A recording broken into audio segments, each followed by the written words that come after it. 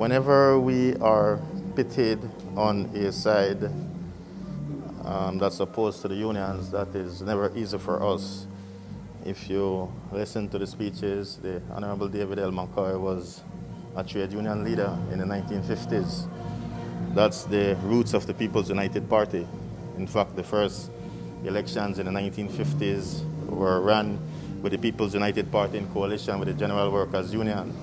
So whenever we are opposing sides with the unions, that's never a good thing, and that's supposed to make every warm-blooded People's United Party member uncomfortable. And so it certainly made me uncomfortable, and I could not hide that.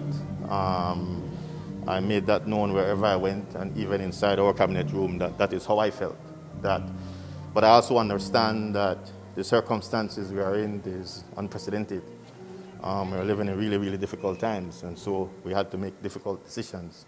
No government in their right mind would want to be cutting salaries 6 months into their term. Not even 6 years into your term, you'd want to be doing that.